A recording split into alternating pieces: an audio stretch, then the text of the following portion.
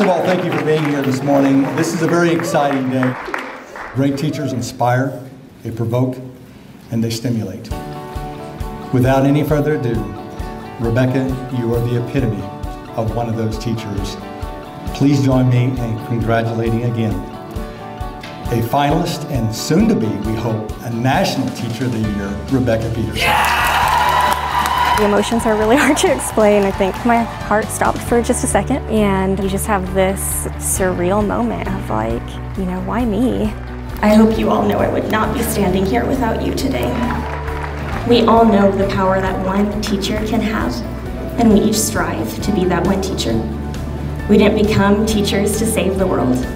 We became teachers because the world needs people who will take care of each other. As the State Teacher of the Year, I get to go and speak to educators all across the state and stakeholders as well, and just talk about education and the power of being a teacher.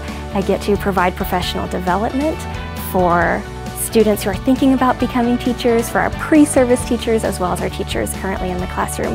And that has been such a joy to offer skills and innovation to our workforce. I get to mentor calculus teachers with the AP program all across the country.